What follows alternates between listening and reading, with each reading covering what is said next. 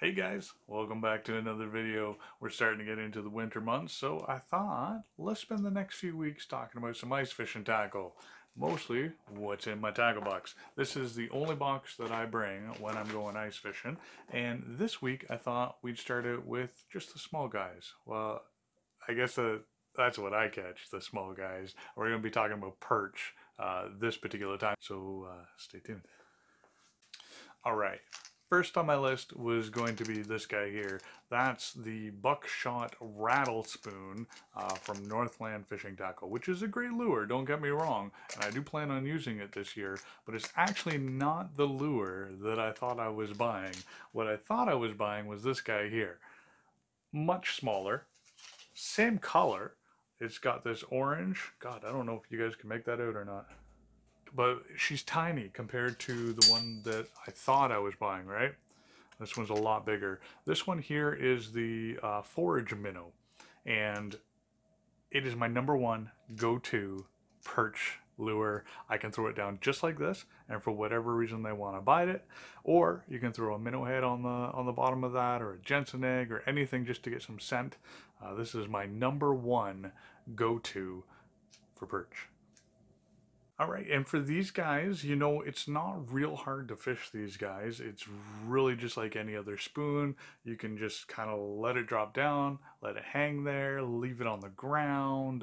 Personally, I like to kind of jig it, let it sit there for a few minutes. What I notice a lot of perch doing is kind of coming up to it, and they'll stare at it for a little while, and then they'll either nip at it or kind of slide it into their mouth. So I usually use this when I'm looking right down the hole at them.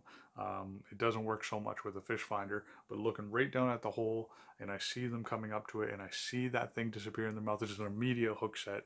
I use a little bit of a stiffer rod to do that, and then bam, you catch them every time. But yeah, they're a little bit tentative with this. Actually, thinking back, this is the lure I was using when I caught all those big fish with Brian. I hit it. Look at this thing. That is a jumbo Simcoe perch. And Brian's hooked up. And all those big fish with John. Oh yeah, we're now getting the big guns in. Look at this thing. Whew. All right, number two is just these little eggs. Jensen eggs. These are Putski. I hope I'm saying that right. Putski eggs. They're nothing fancy. They're literally just look like trout eggs. Oh, they stink so bad. But it's that scent. It's that scent I've got in my mouth.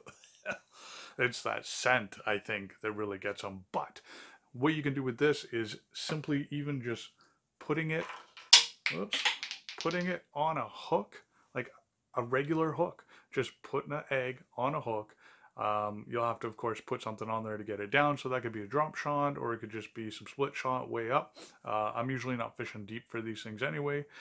So little hook, or my favorite is, because this has a decent amount of weight on it, is actually just either taking that treble off and sliding the egg on, or just putting it onto one of the hooks. They're a little bit tricky to get on because they're pretty slimy, so usually what I'll do is I'll kind of put it on the lid and then I'll hold it there with my finger while I put the hook through it. They're a little bit slimy, and like I say, they stink pretty bad, but they do a good job. Give them a try.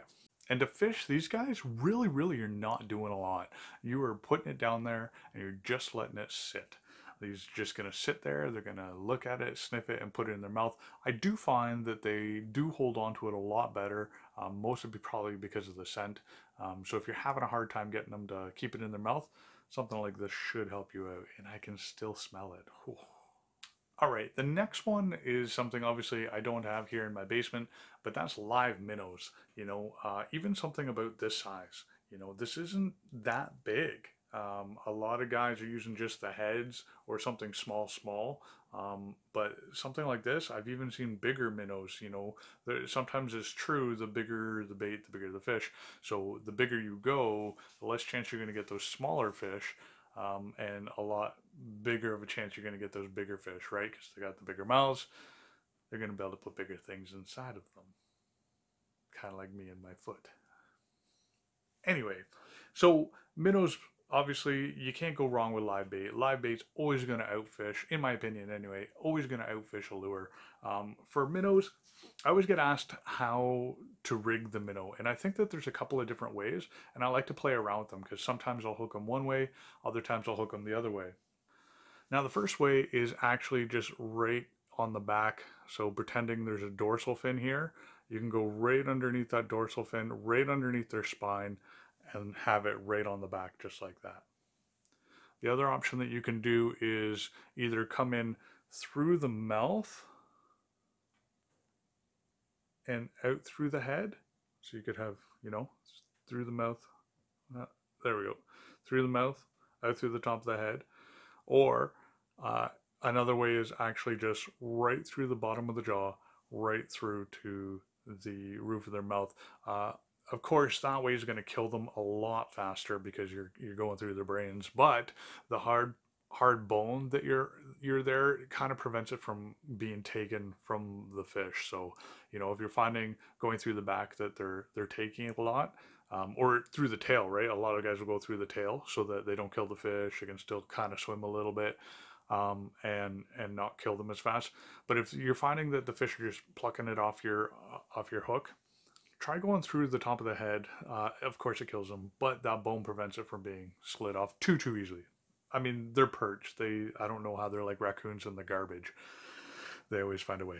All right, so the next one is going to be super hard to see. Like, look how small that is. That is a tungsten jig head on a super small hook.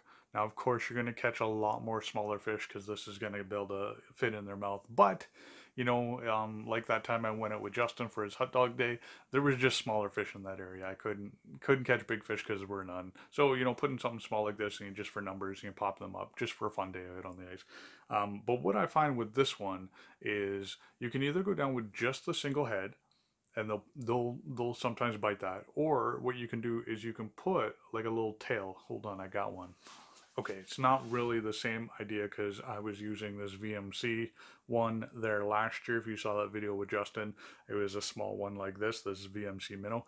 But what happened was this little tail, this little like blue waggy tail that you guys can see here, that was key. Because when we first started, just putting this down there didn't do anything. Even for the small fish, they weren't interested. But that little waggy tail, I don't know what it is, that waggy tail, it's the magic. And you're not really even doing anything with this. Of course, you can see that's not really put on my hook very well. But you just put it down there, and literally you're just wagging it. You're not doing anything. You're just wagging that tail, wagging the tail, and that'll get them to bite. And that'll work for big fish, and it'll work for small fish too. Again, I've caught big fish on those tiny jig heads like I did with John last year, I think it was. Last year we got some bigger fish on Cooch when it first froze up. And same deal, little waggy tail seemed to catch them there. So that's my next one. Actually, I think that little small grub, I mean, that I think might be my next one, because you can just use a small grub with any type of jig head. It doesn't have to be a small, tiny tungsten jig head. But I found these last year. These are kind of cool. They're hard to see right now, but it's just like a little bug with a big tail on it. I love these little tail ones, you know.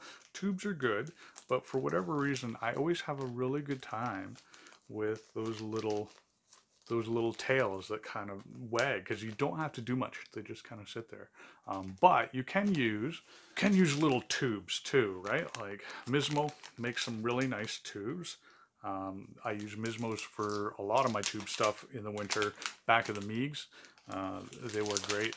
But this one here, and this one is called Sun Perch, if anybody likes the color.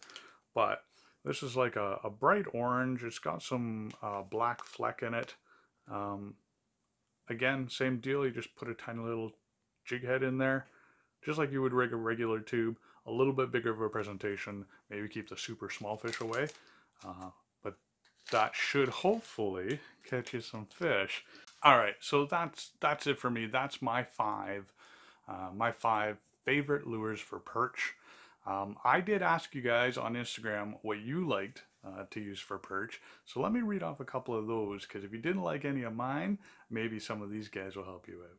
All right, so first was Aiden Sham, and he had a bunch, so bear with me, but these are good ideas. So the first one was a jigging spoon. So I guess that could be any type of jigging spoon. So it could have been the Northland tackle like I already showed you, or you know, just any jigging spoon. A slab grabber.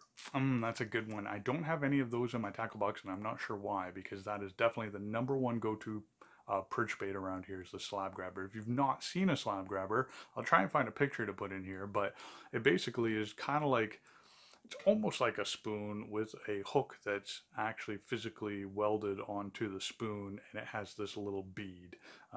And for whatever reason, that thing just catches fish. So that's a good one. Thanks, Aiden. That's a really good one. The other one was a jigging wrap, or a jig and a minnow, which we kind of already talked about, with a tungsten jig head, he's saying. Or, like he said at the end here, basically any low profile bait. So basically any small bait, he says those fish will bite on. And it's true, they're perch, right? They'll bite on almost anything. Rock River Bass gives me a whole bunch of hands up.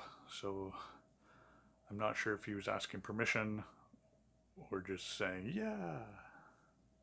The iPad Fisherman, thanks buddy, you follow me quite a bit. But he says, the small jigging spoons and trusty slab grabber. Again, slab grabber comes up, so that's twice from two different people.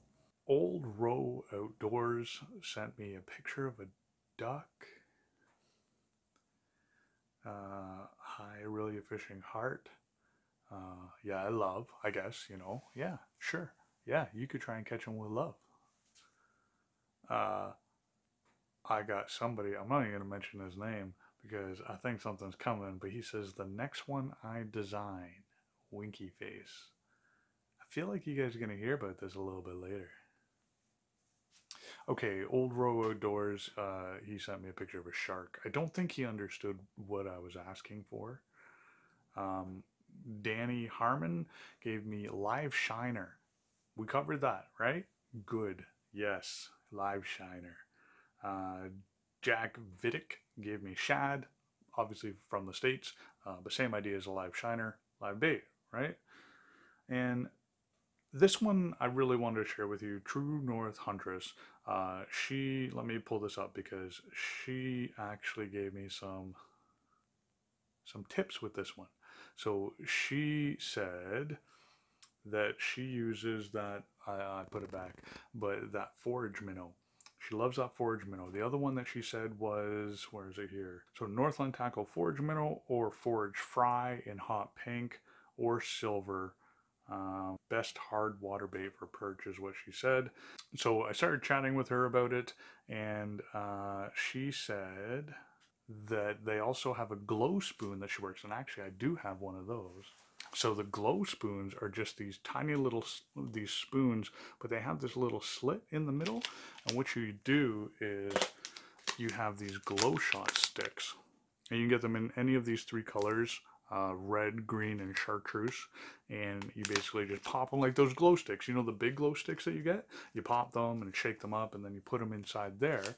And she was saying that she really likes those. I think she said for burbot. Yeah, so she says on that glow spoon, she uses it for burbot, and she said the burbot love the glow.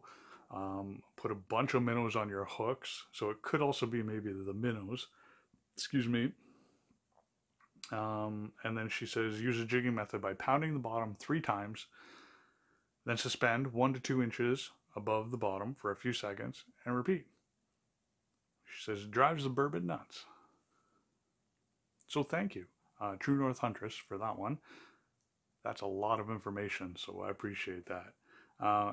Old Row Outdoors, what are you doing, buddy? Now you're sending me a picture of a fishing rod with a fish on it? Like, is there a code there?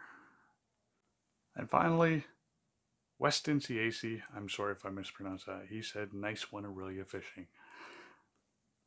Thanks.